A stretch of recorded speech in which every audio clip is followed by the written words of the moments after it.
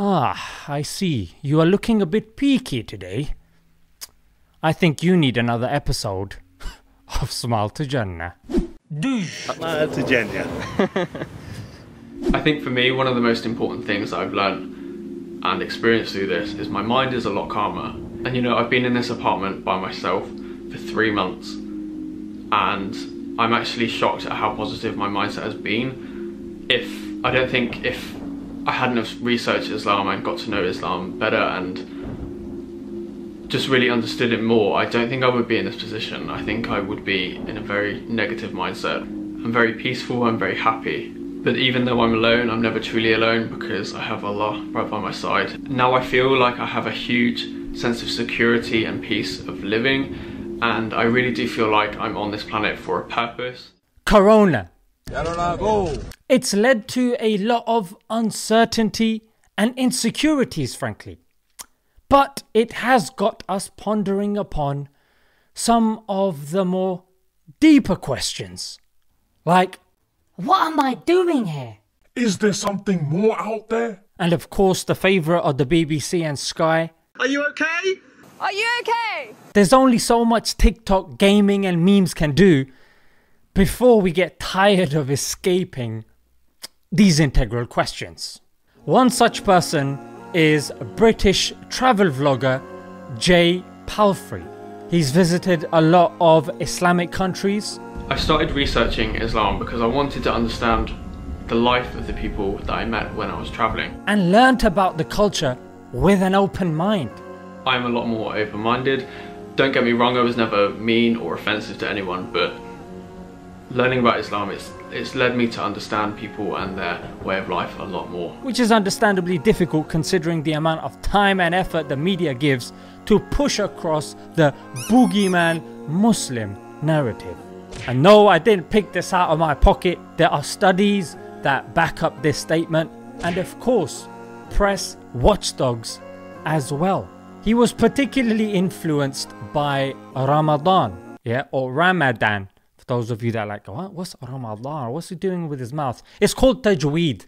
No, it's not the type that you smoke. You disgusting person. It's the, just forget it. Just realize that Ramadan, yeah? I think Ramadan for me was the pivotal turning point in my research, in my learning, and me discovering about this incredible religion. And he used his time well by going to the source itself, which is the Holy Quran. There's plenty of recitations here on YouTube, and he was listening and posting his reactions online as well.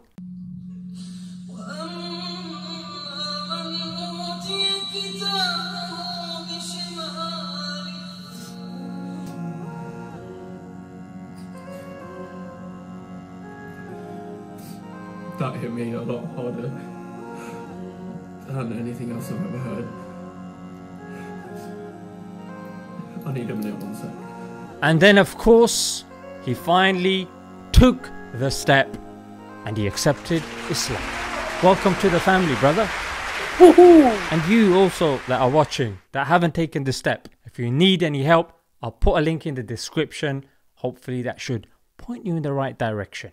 Alright, so I gained 3 main lessons from this, guys, yeah? I think lesson number 1 is, I think considering he accepted Islam because he went and sat with Muslims and he saw Muslims applying their religion in Ramadan and being more active on social media and whatnot and being proud of their faith, it proves the point. The best dawah is practical dawah. Dawah through actions. You may not be a big debater. You may not know the amazing arguments of contingency and kalam and all of that. But what you can do is implement the religion and practice it. A person may not accept Islam straight away, but it will plant the seed in their mind such that they'll go home and be like, wow, that's remarkable. Lesson 2, I really like the fact that a lot of people that have embraced Islam, they do go to the source itself. They do travel. So I guess with these 2 things, I would say don't rely on BBC and Netflix to tell you about Islam. And it does help to travel. Nowadays, very cheap tickets to Turkey, Morocco and all of that. And number 3 is don't forget to support the converts. It doesn't mean overburdening them with books and knowledge. Yeah, read this. Yeah, read that as well. Yeah, you got to know this. You got to start doing this from today. Learning about new religion and learning a new way of life is very difficult, and it's very overwhelming when you have that much information coming through your head and through your headspace.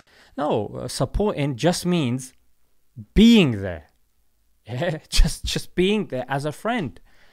And yeah, even if you're watching and you've been a convert for a very long time, or if you guys come across converts and reverts, I would say, yeah, it's not all about just plowing people with knowledge. Giving your time and being there is very important as well. So I'll leave the link for the full video that Jay did in the description. Don't forget the people that have converted, even if it be, you know, they've been convert for 3-4 years or 10 years or however long it may be. Just because they're not the fresh convert on the block doesn't mean that they need to be sidelined. If you're watching and you've come across my video for the first time, definitely check out my channel. Inshallah, it will help you on your journey. In fact, converts and reverts are one of the inspirations for this channel, because I wanted to have something to keep people practicing as well. Yeah, not just getting people into the religion, but keeping people onto the religion. Until next time, I just want to say thank you so much again for the support. Thanks for watching. I love you guys so much, and I will see you very soon. Stay happy and stay safe. Assalamu alaikum.